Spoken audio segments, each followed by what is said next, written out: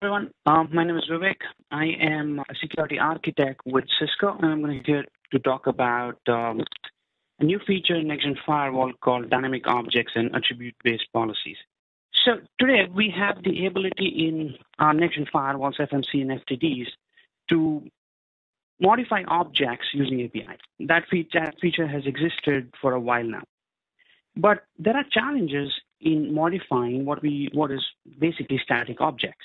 Challenge being, if you needed to change the mappings of an object in real time, you will not be able to do that because today the objects and APIs require us to change the objects and then push the objects, the policy down to each FTD.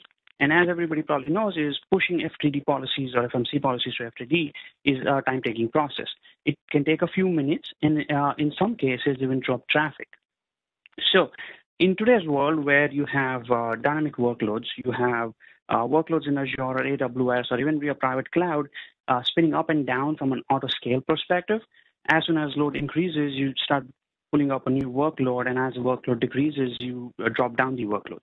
In such environment, trying to change objects, static objects, and then pushing them down to the FTDs or to enforce is really not the best way to go about it because you're going to drop traffic. You can take about 5-7 minutes to make all the changes. So today's environment requires something new, so that's why we introduce what's called dynamic objects. Now, dynamic objects in FMC are very similar to current static objects with one huge difference. These objects are blank. They can be created using the UI or an API. This is an API-first feature, by the way. Once the object is created, you can assign that to a policy and push the policy down to FTD. Now, you can use APIs to modify what's inside the objects, the IP mappings, the subnet mappings.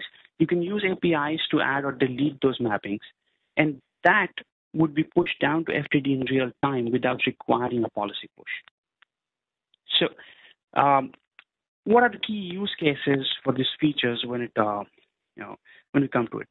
First, of course, the main use case is the ability to push IP addresses of workloads in various cloud environments into the FTD directly as soon as it comes up.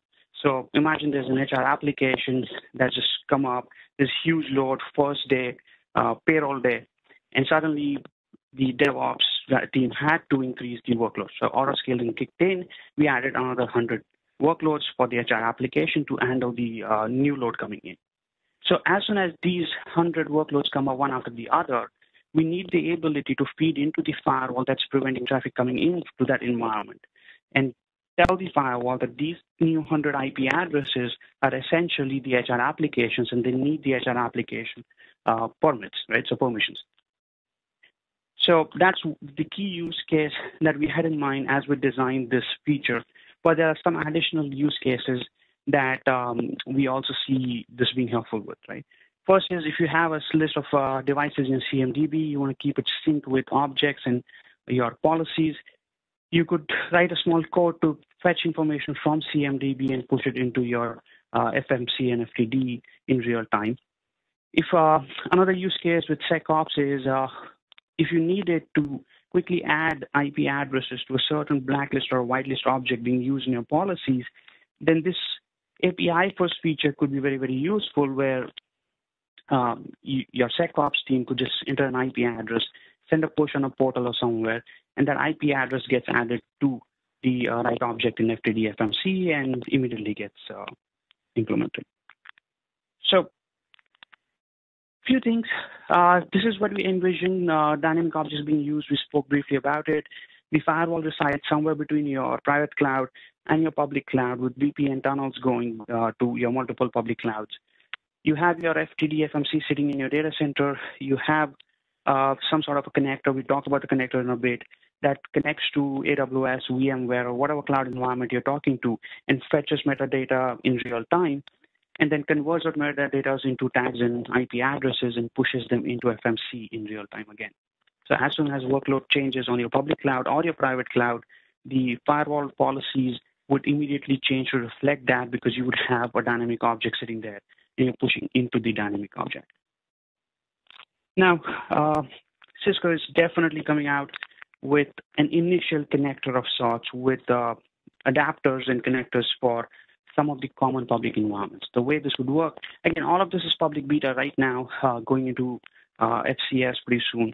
But this connector called the Cisco Secure Dynamic Attributes Connector would allow you to connect to AWS, Azure, or various other commonly used public environments. But we also want to show you in today's demo how to use this API, how to connect to an environment that may not have a connector from Cisco, or maybe you have a different use case altogether, and how you could use the APIs for these connectors. So this demo is recorded on an FMC 7.0. And the new feature called Dynamic Objects is added to the Objects section here under External Attributes. So this is where you could create the dynamic objects using the Add Object Dynamic Object button that I'm showing you on the screen. And for this demo, we have pre-created the production server's dynamic object. It has no IP addresses mapped to it right now. You could also create objects using APIs, but here it's easier to just create the object using the UI. Now, once the object is created, you can insert that into a policy and you push the policy down. So here's the concept of static policies with dynamic objects. It reduces the amount of firewall changes you require. You don't need a ticket every weekend. You don't need to keep adding policies and IP addresses to policies every weekend.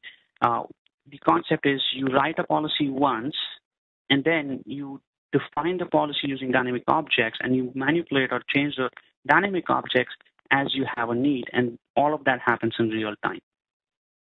So here you can see I'm using the production server dynamic object in a policy that is being pushed to my FTD.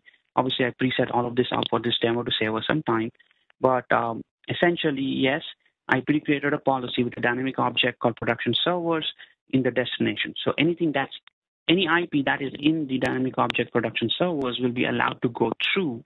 Everything else, the default policy is blocked, so the traffic will be blocked. So with that, once the policy is done on the FTD, we are ready to go. Now, as you probably know, if there is an API in FMC for something, then you can access the information about that API in what we call the API Explorer in FMC. What I'm showing you on the left-hand side of your screens is the API Explorer. I'm scrolling down to find the APIs added for the dynamic object. So here you could see this is the most common, most simplest API for dynamic object that just gives me a list of dynamic objects in FMC. Here I have Postman. I chose not to write a code and show you, but rather show you how the APIs work in Postman. For somebody who's not familiar with Postman and who's new to APIs, new to DevNet, Postman is the most common software application we use to essentially test APIs and find out what's really going on when we are trying to code something. We test the APIs first using Postman and then write a code. So here are a few things you need to know. I obviously preset everything. FMC requires an access token. So I already got the access token up by running the get FMC token and domain object that I had or API call that I had. Now all the environment variables have been filled up because I'm using the FMC environment that I created. So the FMC IP, the domain ID, the dynamic object name, and all the XOR access tokens have been pre-filled when I ran the post query. So now I'm showing you when I'm going to run a simple dynamic object query out. Everything has been pre-filled, as I mentioned, all the variables. Just go and grab the dynamic objects. Right? So same query as from the API Explorer. Here is a list of dynamic objects that exist in FMC today, very similar to what you saw on the UI. The production servers object is already there. Now, the next API I want to show you that got added as part of this feature was just to grab mappings from an existing object. So if there's an object, we want to grab how many IPs are there. Here you would see there are no mappings, no IP addresses in production servers object. Here I'm going to start a ping real quick to my Azure workload. Notice the IP address. It is 192.168.20.132. This is the IP address we'll push into the dynamic object, and you will see how quickly the impact happens on FTD and how the traffic starts flowing. So the ping is denied right now. let's find the API to add a mapping. Since we are adding or changing an existing object in a REST server, we are going to use a put call here, right? So get to get information, put to make changes to an existing object.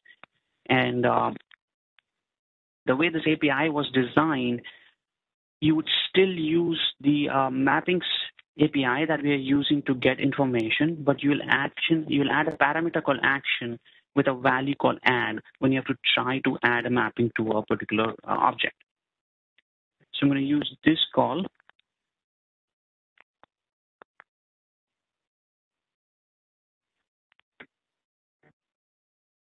And I'm going to put it here.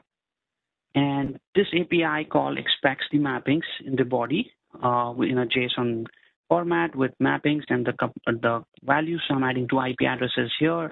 One is 2132 for my Azure workload, which I have a ping running to at the background in the terminal window. And then 30.133 is my Azure workload. I'm adding that also with this API call. So notice, as soon as the push is sent, you'll start seeing pings fly through. There on the bottom, you see the pings come through.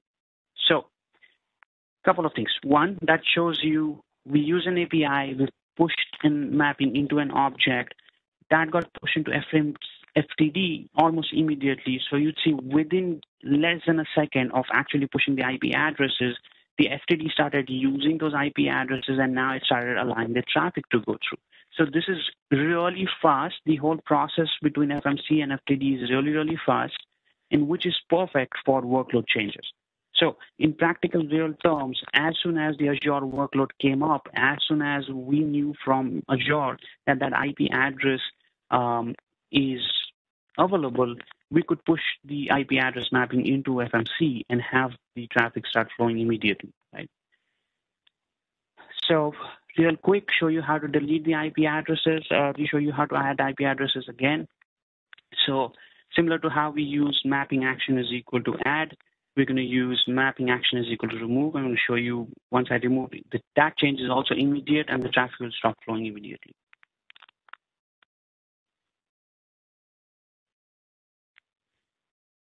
Using action is equal to remove, body has the same two IP addresses we added. I'm going to send that traffic.